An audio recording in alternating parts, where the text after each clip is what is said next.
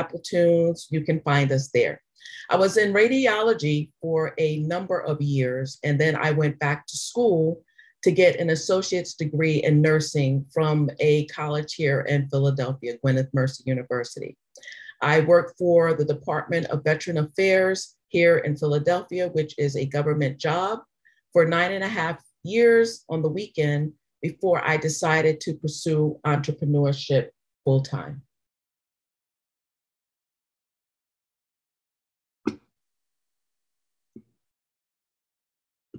Give me 1 second.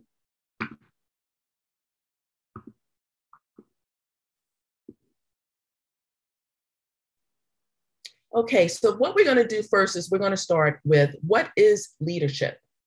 All of us have these different ideas of what leadership is. So when you think of leadership, what comes instantly to your mind?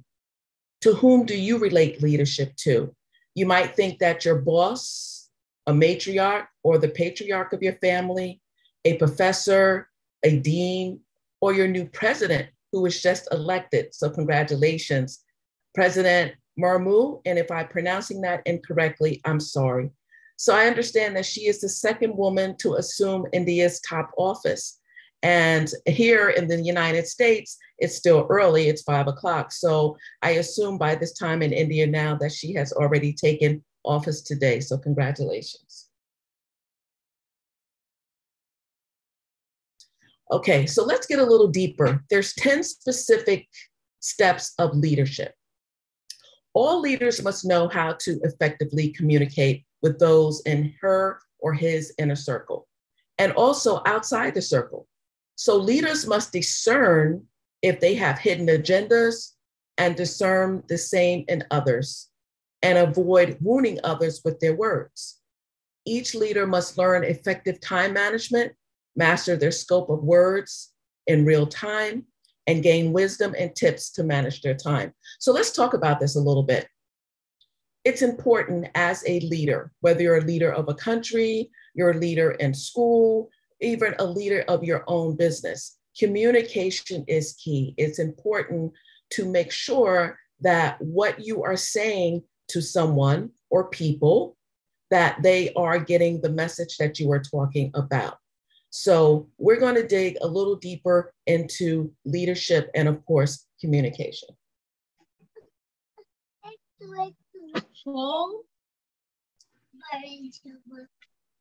So now we're going into a little further. So leaders will inevitably face conflict.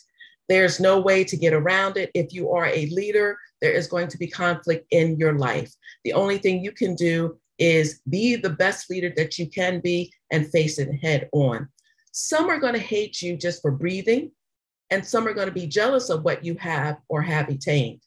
Leaders must learn to decode people's issues, discover the root cause of negative conflict, and resolve conflicts, and hopefully turn foes into friends. Now, we would love for the people that don't like us, don't get along with us, have something to say, to be our friends. In the real world, of course, you know that doesn't happen. But the ultimate goal is to turn your foes into friends some kind of way. Because sometimes you can be a leader and not necessarily have someone like you, but they will respect you because they believe in what it is that you are doing. So leaders must have a strong foundation of ethics and integrity in their lives and discern how to speak the truth when facing a dilemma. It's inevitable. If you are a leader, there's going to be controversy. There's going to be many things that come up, but you have to have a strong foundation. And if you are a good leader and you believe in what it is that you're doing and what you're trying to do for your people, then you will be fine. Leaders must learn to deal with anger, discern the source of anger, and alleviate and communicate their anger. There's a saying here in the States, and I'm sure you heard about it: never let them see you sweat.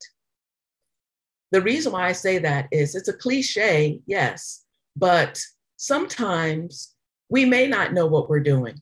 We may not know what our next steps are. We may not know what we're going to say next. But what you do not do is let someone know, one, I'm nervous about what I'm talking about.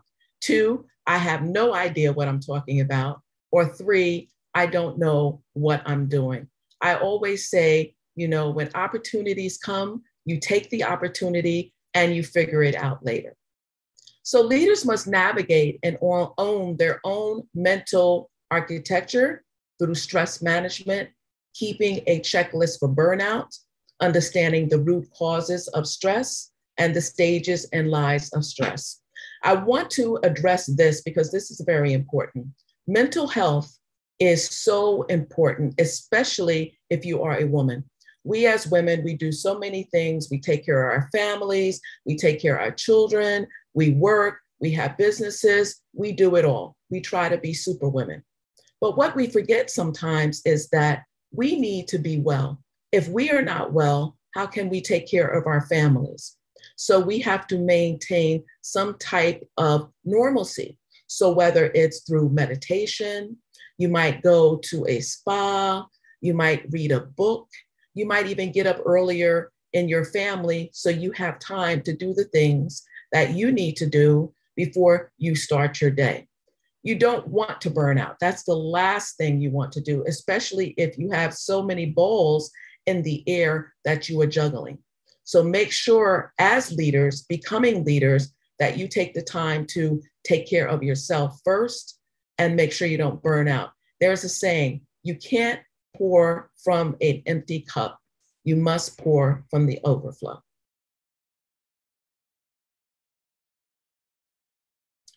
Leaders must develop effective decision-making, discovering what an effective decision is and what decisions are fair to those they serve. There's going to be lots of times in your career, especially if you are thinking about becoming a leader of any kind, where there's going to be hard decisions. One of the hardest decisions I had to make in my business was I had to fire someone.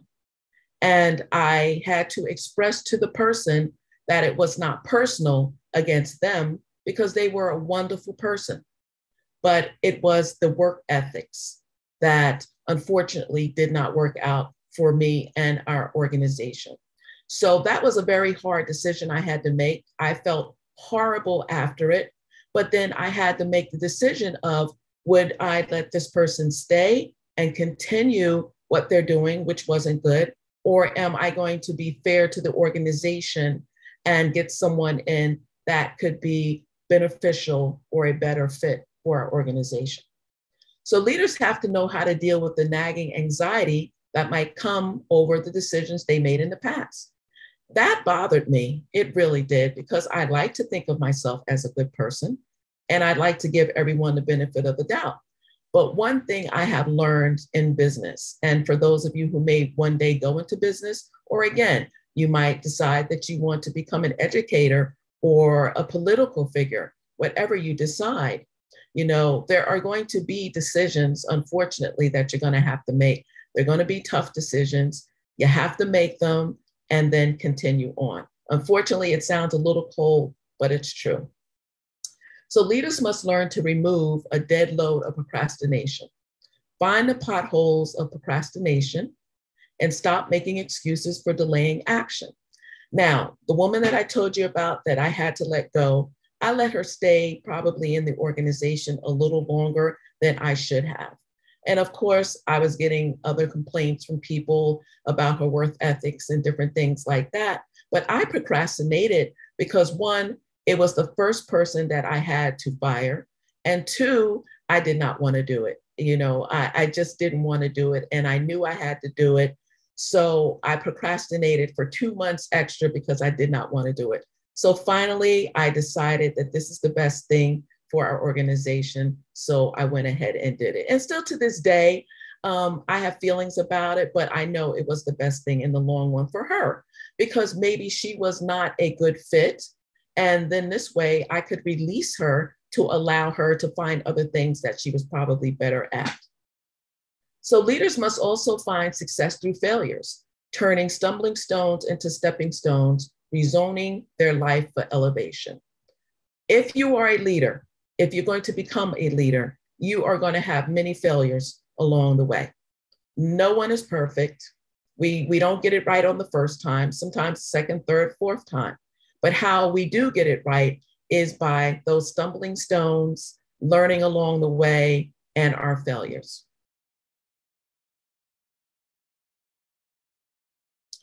Now we're going to go into effective communication. So we just talked about leadership. We talked about some of the steps of leadership. So now we're going to talk about communication, which they go hand in hand. So what is communication to you? You can put it in a chat box. We can discuss it later when the presentation is over. How do you see yourself communicating with others? And are you getting your point across in an effective manner? I want to read to you a quote from Tony Robbins. Some of you may know him, but he is a huge global motivational speaker here in the States. He said, to effectively communicate, we must realize that we are all different in the way we perceive the world and use this understanding as a guide to our communication with others. Think about that. That's a powerful statement. To effectively communicate, which is saying that we all do not talk the same, we do not listen the same, and we do not understand what we say to one another the same. So as that, we perceive the world as, of course you understand what I'm saying, but that's not necessarily true. So to be a guide, to communicate with one another or the world is something that we all must learn to be effective communicators. The power of words. I am a very spiritual person. I believe in the power of words. Words are very strong. Words have the potential to bring life or death to the hearts of others. Along with underlining attitudes, your words will either build others up or tear others down. They have the potential to strengthen or even weaken the faith of others. As you evaluate the way you use your words, remember you will be held accountable for every careless word you say to others. Oftentimes, I will meet women along my path because we are a women's organization. And I will listen to them talk sometimes, maybe about themselves, about their business. And they may say, oh, well, I'm not as successful as so-and-so. Oh, my business is not doing as well as so-and-so. Oh, I wish I was further along than where I am now. Oh, this, oh, that. I remind them, you have to speak life into your life, over your life, and into the universe, because words have power. The art of manifestation, which I am a huge believer in. What you say and what you put out in the universe is what comes back to you. You create that vibration. So if it's negative, of course, negativity is going to come back to you. If it's positive, of course, again, positivity is going to come back to you, but it comes back to you in a different way. Because each time you throw that positivity out there, you get it back twofold, sometimes threefold. So be careful with your words. Even when you're talking to people and you're interacting, we all get excited, we get upset sometimes, we say things that we don't mean. But once they come out of our mouths, we can't take it back because it's already out there. So moving forward in your life, whatever you decide to do, just remember when you are talking, be mindful of what you're saying. And if you're angry, take a few minutes, meditate for a couple of minutes, take some deep breaths, step away. Sometimes I know that we get upset when we're sending an email maybe, or we're making a phone call. So we're in that moment and we're in the heat of that moment. But then once that moment is gone, you won't remember that ever again. So just think, 5 years from now, will you remember what you said today? Whether it was good or kind? Probably not. What is communication? So let's break that down first. So communications dealing with relationships is a process of verbal and nonverbal interactions with others in which thoughts and feelings are shared and understood. That is, the receiver of the communication hears what is said and understands what is meant by the sender.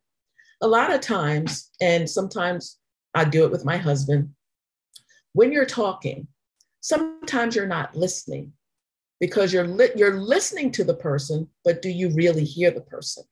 And what I mean by that is sometimes when we're talking or when others are talking to us, we're not listening to what they're saying. We're thinking about what we're going to say back to them. So the whole time they're talking to us, we're strategizing in our mind. And I'm not saying that everyone does it, but a lot of people do. And I know I'm one of them. You'll sit there and you'll listen to the person. But now I'm thinking about, okay, well, as soon as they're done, I'm going to say my part. So maybe what they said and what I heard were two different things. So that's why communication is so important, especially listening.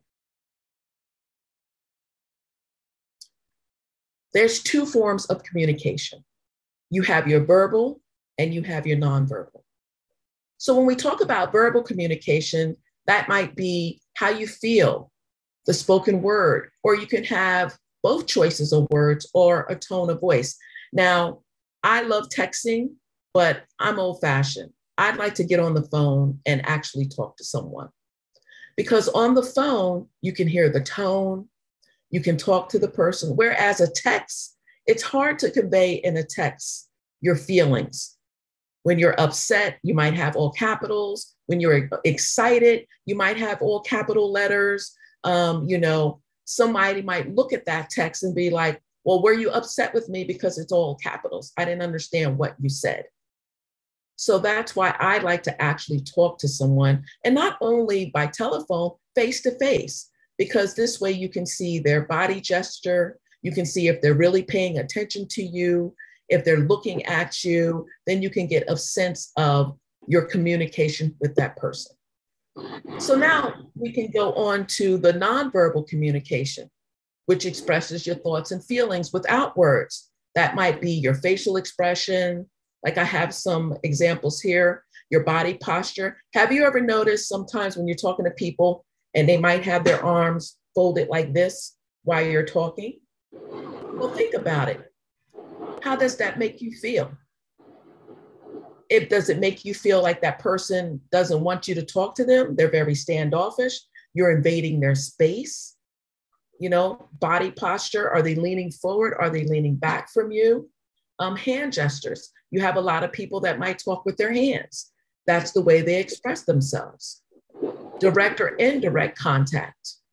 Me personally, when I am talking to someone, I like to look directly into their face, into their eyes.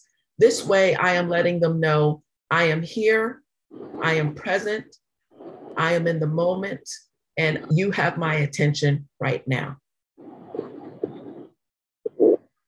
A gentle or rough touch, style of dress and clothing. We all express ourselves by the way that we dress. Are we dressing to express our freedom? Are we dressing to conform to the way that we should dress or the way that someone thinks that we should dress? These are all nonverbal communications. Are we apathetic? Do we have silent responses? So you have to think of when you're doing nonverbal, especially if you're not a verbal person, what are you saying when you are talking to another person? What is the message that you are betraying to them? We're going to go over the 6 components of communication. The first one is what the speaker wants to communicate. So that's important. And we're going to touch on all of these. I'm going to go through them and then we're going to touch on them. What the speaker says, how the speaker says it, and what physical gestures accompany it. What the speaker believes is being communicated. What the hearer wants to expect to hear. What the hearer hears and sees, what the hearer believes is being communicated. So all too often we say it's not what others hear, If the first and the last components that I talked about, which are what the speaker wants to communicate and what the hearer believes is being communicated, are not matched up, then you have a problem in miscommunication. Okay, so lots of times when I'll use my husband because, we talk a lot, but sometimes when him and I are speaking, especially if it's something that we are disagreeing on, the first thing I will say to him is, what did you hear me say to you? Because that's important. He might say, well, this is what I heard you say. And I will be like, well, no, that's not what I said. Let me explain a little bit more of what I said. So when the speaker wants to communicate, it's very important that you are communicating your thoughts and your ideas correctly so that when the hearer hears it, they can even repeat it back. So sometimes I'll say that if someone is speaking to me, I'll be like, okay, so just for clarification, let me repeat back to you what I heard. It gives that person the opportunity for me to tell them what I thought they said to me. And then they can let me know, no, Felicia, that's not what I said. Or yes, Felicia, that's correct. That's exactly what I said. So you might want to practice that in your everyday life. When you are talking to someone, you want to make sure that definitely your message is being understood, one, and that they can hear exactly what it is that you're saying. And this way you will be on the path to becoming a better and effective communicator.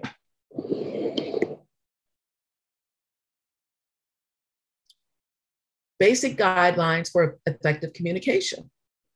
So let's start with, there's two ways of communication that has essential characteristics. We have the warm communication, conveying acceptance and courtesy.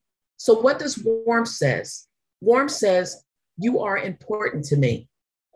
You are valuable to me, and I enjoy and respect you. I will try not to make a carbon copy of myself, but rather I desire that you fully realize your own potential or greatness. Then we have genuineness, having no hidden agendas. So genuineness says, I am not trying to manipulate you, nor am I trying to bend you to my will. I want to make it safe for you to communicate with me and safe for you to trust that I will be truthful with you. Then we have empathy, putting yourself in someone else's circumstances, walking in another's shoes. So empathy says, while I may not know exactly what you are going through, I'm trying to understand the emotions you feel and the challenges you face. I am seeking to understand you rather than trying to make you understand me. You see how that's broken down? That's effective communication, conveying that warmth, being your authentic self. We can't be no one else but our authentic self. And empathy, being a leader and communication, you have to have empathy. You always have to put yourself in the place of someone else. I remember when I was in middle school and I was growing up, I'm originally from New York City. I grew up in Queens, New York. And there was a young woman who would come to school and the children would pick on her all the time. They would pick on her because one, she would come to school, maybe her clothes wasn't always clean, or maybe she didn't have lunch, or her hair wasn't maybe as kept as most there, but they would pick on her all the time because she was different. When in reality, she was not different. Her home environment was different. Maybe she didn't come from the best home. Maybe she didn't come from the best family. We don't know what the circumstances was. But one of the things that I remember our teacher telling us about was to be empathetic on our journey, wherever it carries us in life. We must always think of walking in another person's shoes. And that will help us be much more kinder on our journey.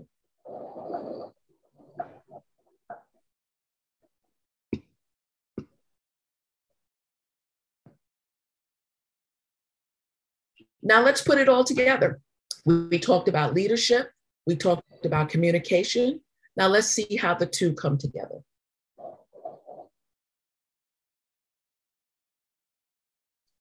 To be an effective leader, you must be first good at communicating your thoughts and ideas. Well, we talked about that. How important is that? People cannot read your mind.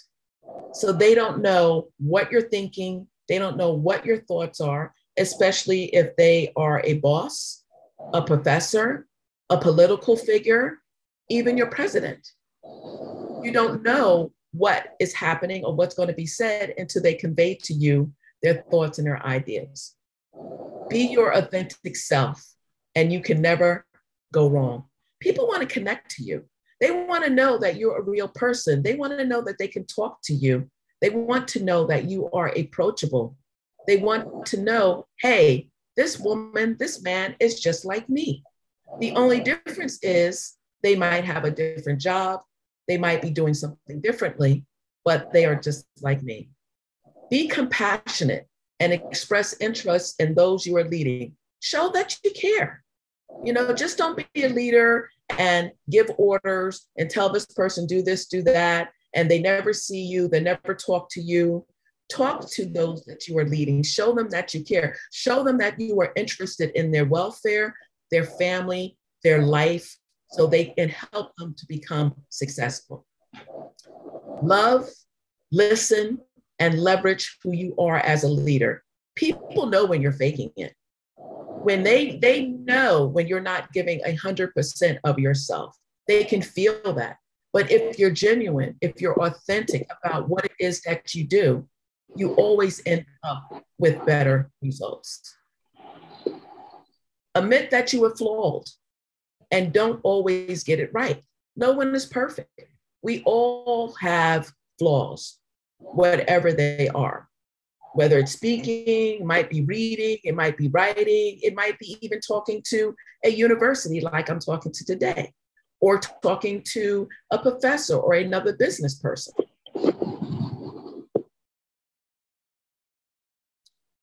Be open to new ideas and suggestions. Don't take the stance of it's my way or highway.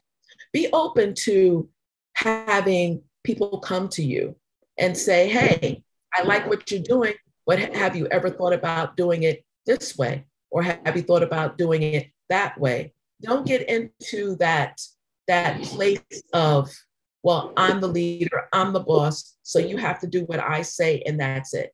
Because if that happens, guess what? You're going to lose a lot of good people along the way. And that you do not want to do, because it's harder to find good at people than it is getting bad people on your team. So let others see how committed you are in your role of leadership. One thing that I do, my group has a private Facebook page. And then I have a page for my memberships, for my members. One thing that I do every day is I go into that group page. I make sure I'm saying something, whether it's something positive, I'm letting them know about resources in their business, or I'm trying to get them engaged, or I'm just saying hello. And the reason why I do that is I don't want them to think, hey, I just put this group up. They never see me in the group. They never see me posting anything in the group. And I'm not giving them resources or showing them that I care, which I do, as far as helping their business or anything like that. So make sure, again, that you're committed, you are staying in the moment. Never lose sight of the end result, the goal. Always have a goal, always look to attain and reach that goal and work towards that goal. Whether it's you, your team, whoever, make sure you have a goal in mind and never lose sight of that. If you find yourself losing sight of the ultimate goal, then go back and revisit your why. Why are you doing this? Whatever it is that you're doing, is it making you happy? Is it making others happy? Do you see an end result in the end? Always stay true to yourself and never compromise for the sake of others' approval of you. Like we said, not everyone is going to like you, and that's okay. Because sometimes we get so caught up in trying to please others that we forget about ourselves. So, what is the sense of pleasing others and we're not happy with ourselves? We have to show that we love ourselves first. We are pleasing to ourselves first before we can portray that to anyone else. And again, it goes back to the authenticity. People know when you're not being true to yourself and definitely to them. Now, I want you all to go and be the best communicators and leaders that you were meant to be. I want to leave you with this quote. Maya Angelou, who is one of the, she's a famous poet. She said, I learned that people will forget what you said, people will forget what you did, but people will never forget how you made them feel. Think about that. 5 years from now, you might forget that I came to you and I did this presentation. You might even forget, maybe I might have did something or said something. But one thing you will never forget is how I made you feel. Was there something in my presentation that I said to you personally that made you think, am I being an effective communicator? Am I being an effective leader? Do I care about my people? Do I care about what I'm doing?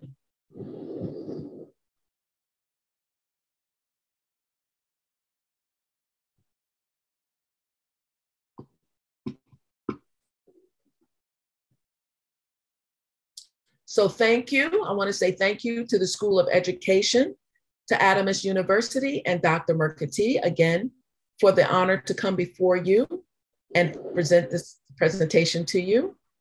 That is my contact information there. That is also our website. So if you have the opportunity, please go onto our website so you can learn more about our organization, which is the PWNC Foundation, and also the Philadelphia Women's Network Connection. See what we do in the community. Thank you. Thank you so much, ma'am. It was indeed our pleasure to have heard you speak today. Now, I would request our participants to, if you have any questions for ma'am, or if you want to raise a conversation with ma'am, then please comment your questions to the chat box. Or you may just raise your hand. Wow, we have a lot of people in the room. This is exciting. Yes, ma'am.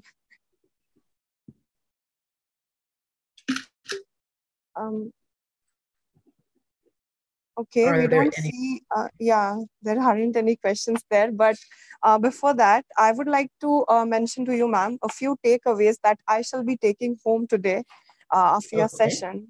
Those are that leaders are, it's inevitable for leaders to face conflict, but that they should stay headstrong and they should have a strong foundation of ethics and integrity. They must not they should know to alleviate and communicate their anger such that it does not impact them negatively. And it is very important for us to keep a checklist of burnouts so that we can moderate and take care of our own mental health. And it is very important for us to not lose hope and rather turn the stumble stones into stepping stones, as you have put in your slide. And that statement of Tony Robbins on effective communication is something which shall surely leave an indelible mark in all of our minds. And how you talked about the power and potential of words, it made me remember a phrase which we often used to hear as kids, that words once uttered, they don't come back. So we need to pay for the repercussions of whatever we have uttered. Then you have talked about warmth, compassion, genuineness, and empathy, which are basic, essential prerequisites for effective communication. because people can, catch up with your vibes, and they'll know when you're making up or faking for things, and when you're not being authentic with them. So we can easily get caught at that instance. And most importantly, the moment one starts to realize that, I'm the boss, I'm invincible, and I'm the face, it becomes very difficult, because you start to lose good company. People start to, go away from you. So that thing needs to be checked. Like whenever that instinct comes to our mind, we need to tell ourselves that, okay, fine, now I need to keep a check on my temper and my behavior. And it is very important to never lose sight of the goal, and strive persistently with a positive approach until and unless it is reached. And how you concluded with Maya Angelou's oft quoted phrase, where, people will never forget how you made them feel. It is actually very relatable. And thank you so much, ma'am, for your deliverance. It indeed means a lot to all of us. Thank you once again on behalf of School of Education, Adamas University. You're wonderful. You're wonderful. You took some great notes. You took some great notes. And I'm glad that a lot of the things that I said meant a lot to you, because like I said, a lot of times we as leaders, when we're talking, we assume that everyone understands us and that everyone knows what we're talking about. So it's so important to be mindful that when you are talking to people, that they're actually hearing what you're saying. We live in a world where there are so many outside stimulus. There's so many things going on. We have, we have the cell phone, we have the iPad, we have computers, we have this, we have that. It's so easily to get caught up in that world. And it's almost like a fast fix. When I was growing up, because I'm older than probably most of you, when I was growing up, we didn't have electronics or anything at the table with my family. We would sit at the table with my family. We would talk to my mother. We would talk to our father. They would ask us about our day. If it was our friends, they would ask about our friends, their family, and different things like that. We're living in a world now with the Generation X, Generation Zs, millennials, that they want things quickly. You have TikTok, you have Instagram, you have Reels, you have Facebook. There's so much stimulation outside that we forget we're all human beings. We need to talk to one another. We need to interact with one another. It's so important. And it's important as human beings, especially women, when we are conveying our messages, that people understand what it is that we are saying. So if I leave everyone with nothing today, I want you to remember that in order to be effective, whether you're a leader or anything in your life, communication is key. One thing that the world cannot take from you is education. I walked into some places to work where no one looked like me at all. But it was because of my education and my communication that I was able to persevere and be successful. So I hope that you will leave with that message today. Absolutely, ma'am. Absolutely. Thank you so much, ma'am. With this, we have reached to the end of our session today. I would like to thank Professor Samit Ray, Chancellor, Adamas University, Dr. Dipendra Kumar Jha, Vice Chancellor, Adamas University, our convener, Dr. Shauli Mukherjee, Director, School of Education, Adamas University, and finally, our coordinator, Dr. Pragya Mohanty, Associate Professor, School of Education, Adamas University, for their humble efforts, assistance, and supervision. I would also thank the dignitaries and each and every attendee for being a part of today's session and making it a success. It was an absolute pleasure to have heard to you, Ms. Shankan. Thank you so much once again. And I hope all of you will have a great day. Thank you. Thank you, Prasari, and you were a great host. Thank you, everyone. Enjoy the rest of your day. Thank you very much, ma'am. And You're welcome. With all your permission, I'm ending this session now. Okay. Thank you. Thank you. You're welcome. Bye-bye. Bye.